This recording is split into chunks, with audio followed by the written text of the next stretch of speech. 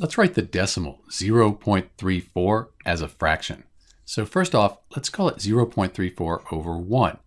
It's still 0.34, and we just divided by 1, but now it's starting to look like a fraction.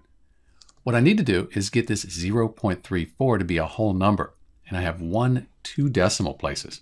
So with 2 decimal places, if I multiply 100 times 0.34, I'll get a whole number.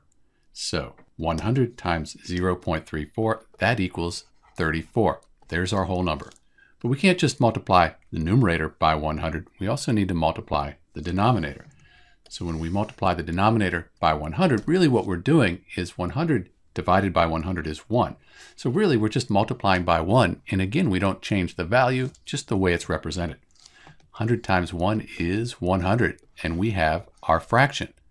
We could reduce this though a little bit further since they're both even numbers. If we divide 34 by 2, we get 17. If we divide 100 by 2, we get 50. So in lowest terms, the fraction would be 17/50ths. And we can't reduce this any further. If you divide 17 by 50 or 34 by 100, you will get the decimal 0.34. This is Dr. B. Thanks for watching.